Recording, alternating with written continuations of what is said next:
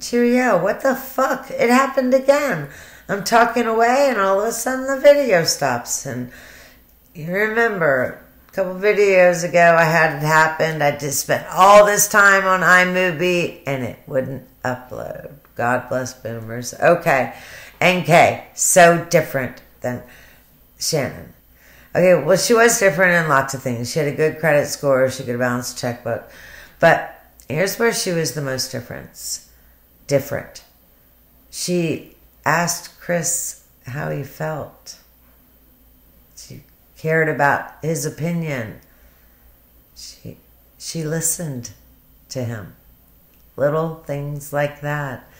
And unfortunately, Shannon was a narcissist and didn't give a fuck about anybody but herself. She had the husband, children, and house were props for her little fake online life. That was all about her.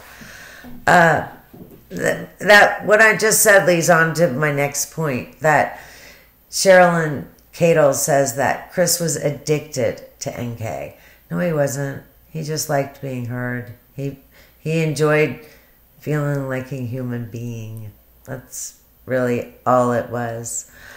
In the text messages that Shannon's having with her friends, her friends are now saying, do you think there's a chance he's cheating? Shannon doesn't bring it up to them. They bring it up to her. And she says, absolutely not. He's got no game.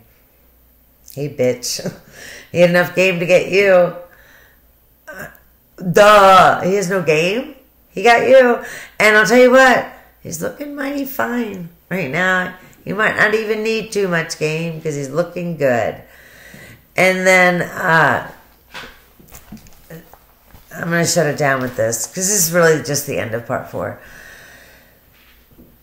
Sherilyn says, Shannon never thought he would have an affair. She never thought he would murder the family.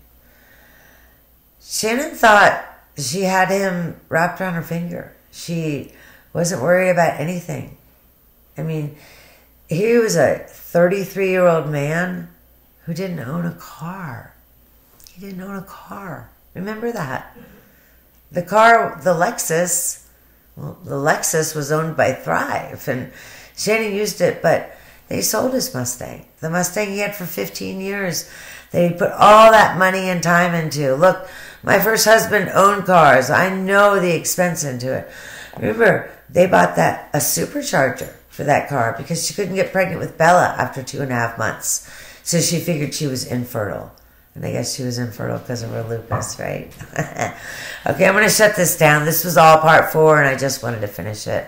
If you're still watching right now, I am shocked. Please hit like, hit subscribe. God bless America.